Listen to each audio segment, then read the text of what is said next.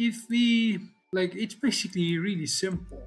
So if I copy this and paste it, and if I put it over here, and let me put this here, if I connect this by pressing shift, you will see that I have added another point. And if I connect it over here, what I'm seeing now is basically two attractors. And if you pay attention, you see that the panels that are close to my attractor point is having larger glazings, and the ones that are far away from my attractor point, in this case the ones that are close to the center, they have smaller glazings. And when I move over to this attractor points, you see we have like this kind of repulsion and kind of an attraction that is being followed by our points, attractor points. And this is pretty simple, and obviously it's not, this video is not that, and you can increase the sizes, you can add more. Obviously this video is not about this, adding the second attractor, but let's have another variation of this facade system. What we can do, I mean, I'm not going to go into super detail of it, but why don't we have this kind of like surfaces, why don't we have this scaled versions? Let me preview this off. Why don't we have this scaled versions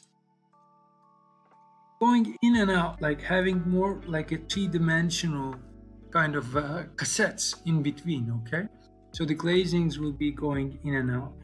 In order to proceed with that, what I can do is I can say, okay, this time what I'll be doing, I can take this and move these geometries, but how I would like to move them. If I just want to move them, it obviously go up with the Z vector with my move, default move component. But what I want to have is, I want to have the normal of this surface, right? The normal of this face.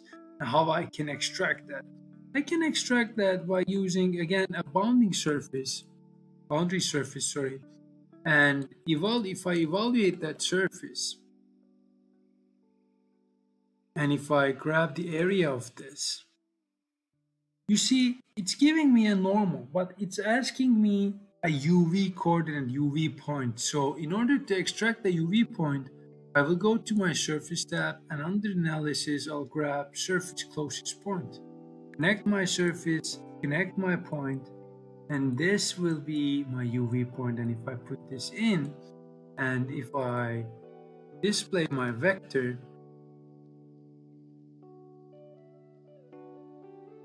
display, you see this is my point for anchor and this is my normal. You see I have extracted all the normals of these surfaces, right? So this is what this is my motion, this is going to be my motion vector. So I can maybe group this guys in and preview this all off, So what I can do is I can take this guy and move this, right, this time. So if I grab a move component, for the motion, what I can have is go to my vector tab, under vector, I can grab an amplitude. Amplitude meaning you can connect the vector and you can put a value. So if I put this value in, you see all my surfaces go by 2, or let's say 1. Let's put 1 here. 2 is too much. And you see it's going in or out, in or out. All right. And if I want to connect this, maybe what I can do here is I can do another kind of an organization, an operation. And what I can do is I can, since this is going to be my glazing, right, I can grab my opening thing here, copy this and paste, and put this as my opening. But one thing here is, obviously, if you want to do something as such, you probably want to go with the other direction. So you want to put your amplitude with a negative value, right? Since it's a glazing, and you want it to go back and forth, back and forth. And what we can do now is basically we can say we can loft this time. If we loft this curve, you see this is my curve, this is my starting curve, right? And if I connect this guy to my loft, and if I take this one and connect this over here, you see I have my cassettes that are moving all over the place. And you know what we can do is we can basically reconnect or recreate this. Now, by the way, why don't we recolor them with white so that when we come back, we remember this. We color this white, and when we come back, we remember this. And if we do something, I don't know, like let's say edit this like minimum to 0.25, max like negative, and maximum 0.25. Okay.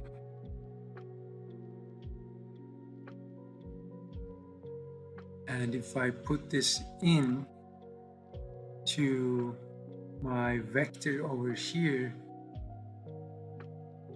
let's see what we are having. We are having basically a loft surface. That can be my copy and paste it, my panel here. If you want, put this back in, add to this group. And yeah, you see these are my like cassettes, and when I move over my attractor points, my cassettes are following, or their depths are being changed. They're going in or out, in or out. If they are close to my attractor point, maybe I can pull it over to a corner so that we can easily see. So you see, when they are close to my attractor point, they go back. And when they are far away from my attractor point, they go out. Okay, so that's basically sort of a variation of this facade system. And you can follow the same procedure for the up curve as well. And how we can do that, we will be using the same logic as we are doing here. So I'll be copying all this. Maybe I can color this all white so I will remember again. Color this into white. Color this into white. And add this to this group. And you know, copy this and paste it from here. And obviously copy this and paste it over here. And this time my point is going to be this point, and my map value is going to be here. My surface is going to be this surface, and the loft is going to be in between. The loft is going to be in between this curve and this curve. And if I make this black, if I preview the vectors off, vector display off,